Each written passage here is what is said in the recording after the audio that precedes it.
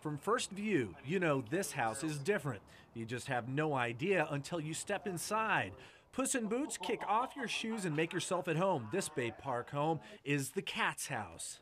About 1986, we started the cat construction, and one thing literally led to the next. Now there's 140 feet of cat path in the cat's house. 10 cats call this home, all of them rescued. Their elevated situation, the gift of a couple of loving, if eccentric, owners. This is where it all began. From the living room, it stretches.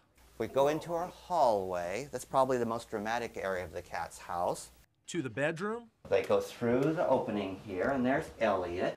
And from the bedroom, the cats have options. They can go in their clubhouse, complete with skull and bones entrance. It means that there's absolutely no mice allowed in their cats-only clubhouse.